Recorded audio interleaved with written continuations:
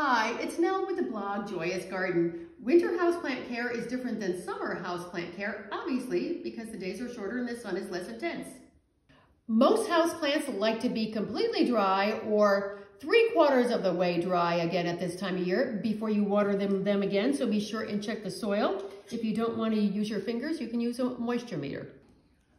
I water my houseplants about every 7 days in the summer. In the winter, it's every 10 to 16 days, so adjust accordingly and use room temperature water.